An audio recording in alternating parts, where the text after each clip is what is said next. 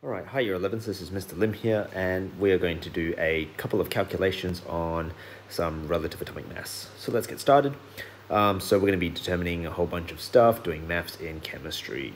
So last video we talked about the mass spectrometer and the detector, which detects the stream of isotopes that go into it, and can tells you how many impacts or how many of each different isotopes there are.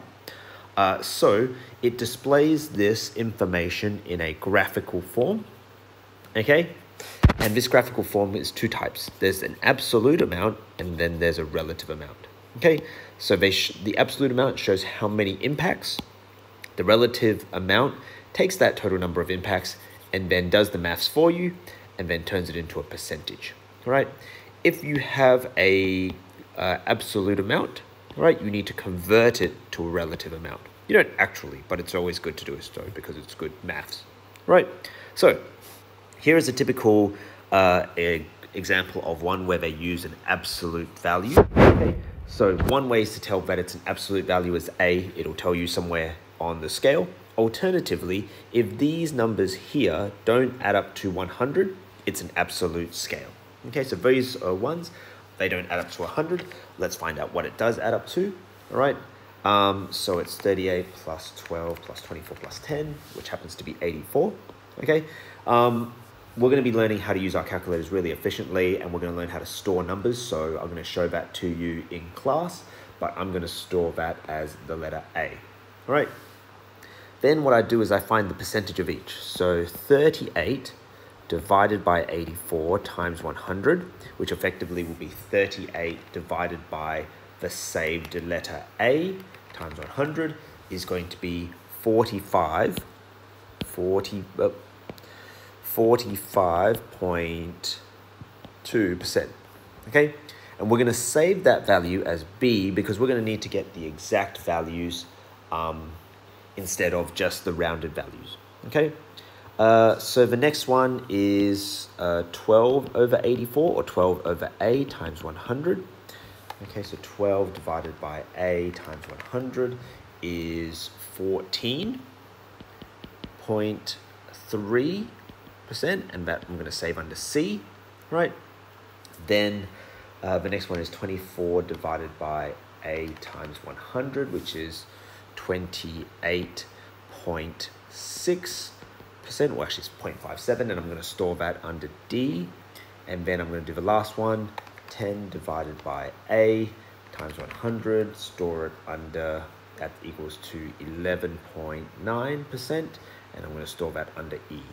Okay, so these are my values there that I have taken from an absolute value to a relative value, which being a percentage value. All right, so that's that graphical representation of the mass spectrogram. Okay, let's move on. Okay, from the graphical representation, you will then be able to use the percentage distribution, that's the one that we've just worked out, of each isotope, and then use it to determine the relative atomic mass. The relative atomic mass, again, is the weighted average of each element. That means that the percentage of each isotope affects the average of the element. Okay, so if there's more of one particular isotope, the average of the two is going to be weighted towards that one which has more of it. Okay, so to determine the relative atomic mass, we're going to use the following formula, which is shown here. Okay, so if you're not familiar with this symbol here, it means the sum of. Okay, so the sum of the isotopic abundances, which means their percentage, times the isotope mass number, divided by the isotope abundance, which is effectively 100, which is the total percentages. All right, so here's that example that we did earlier with those percentages saved under the letters B, C, D, and E. Okay, so how do we do this calculation? Okay, so it is isotope abundance times isotopic mass number. Now the mass number might actually not be what you're given. You might be given the mass number as well as the relative atomic mass in AMU as an accurate value, okay, which will mean it'll be close to that value, but it'll be slightly off. Okay, so the RAM is equal to, let's just just move that across to the side and maybe make that a bit smaller. All right, the RAM is equal to 45.2, which is B, times 54. Okay, then put that in brackets. And so we want the sum of all of these percentages times the relative atomic mass. So then we do the next one, 14.3, which is saved as C on our calculators, times by 55, plus 28.6 times 56, and bracket 11.9 times 57. Okay, now it is really important to use brackets appropriately when doing this calculation, otherwise you are going to screw it up. So make sure you know how to use your brackets and make sure you put every single one in. And remember, the sum of these isotope abundances is going to be 100. Okay, so you do that in your calculator. We do B times B, which is that times 54, okay, which happens to be 2442. Well, that's going to be 9. Okay, and I'm going to save that as B. Okay, so I'm going to overwrite that number.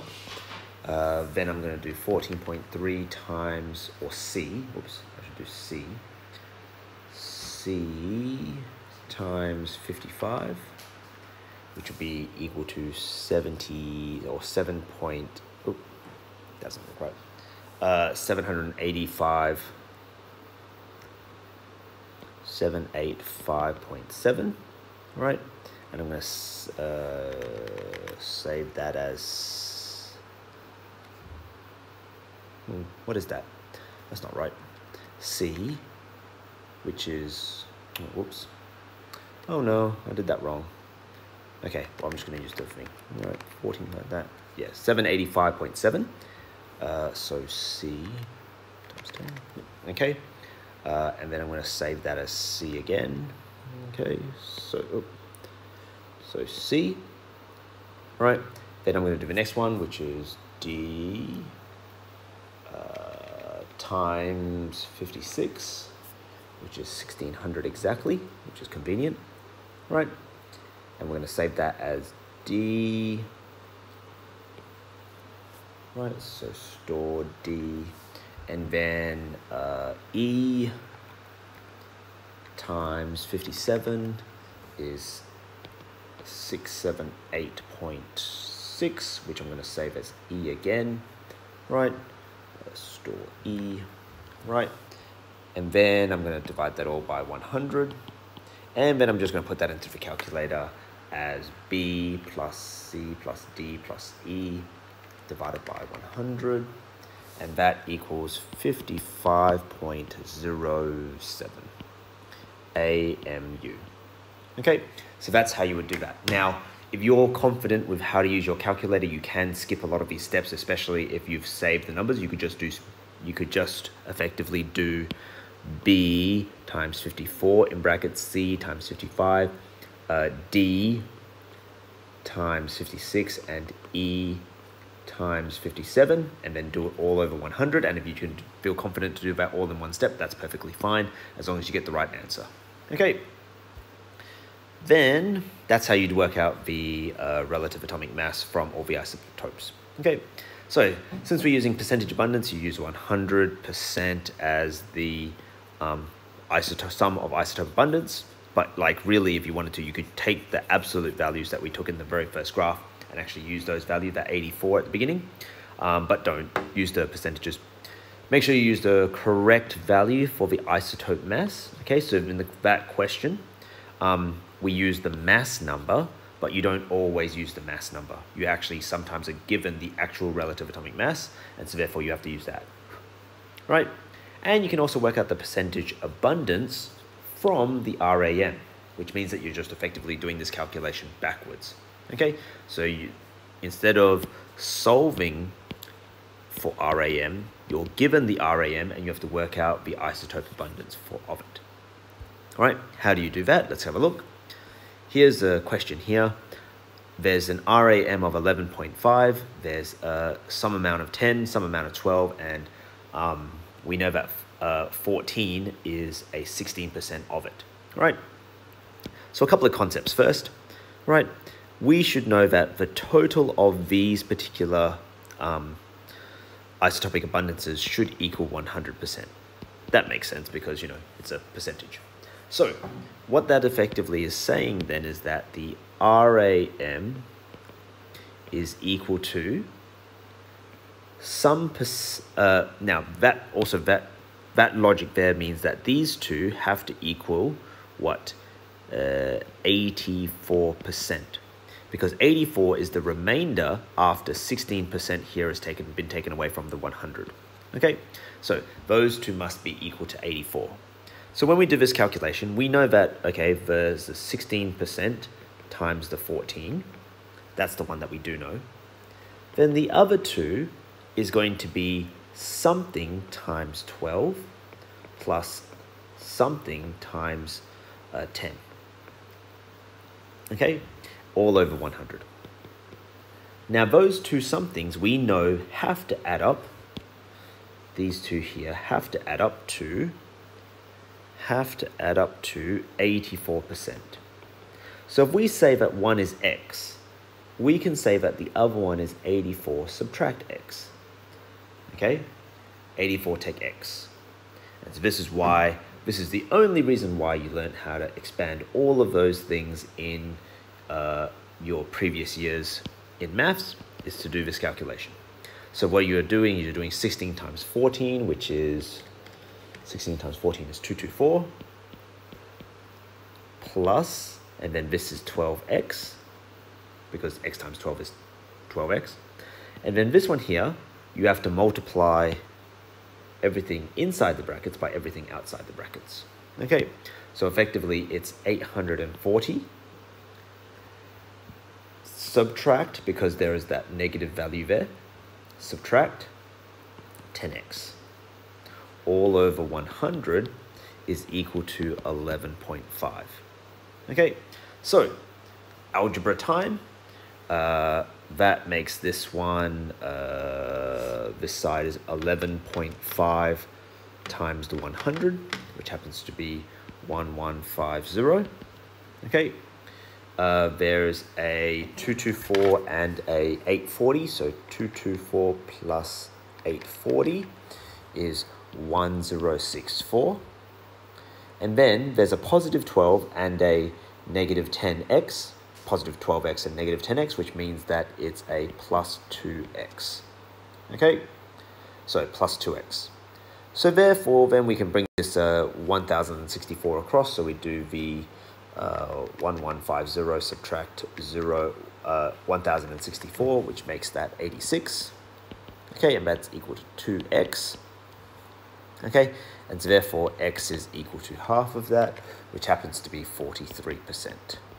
Okay, so therefore then we go back and we say, okay, well, that makes, if x is 43% and x was related to the 12, then the 12 has to be 43%. And if the 84 has to be comprised of the 43% and something else, so that's 84, take away 43, and that's then 41%. Okay, so that's how you would work out the percentage abundance of a couple of isotopes from the RAM. Okay, that's it. See you till next time. Adios.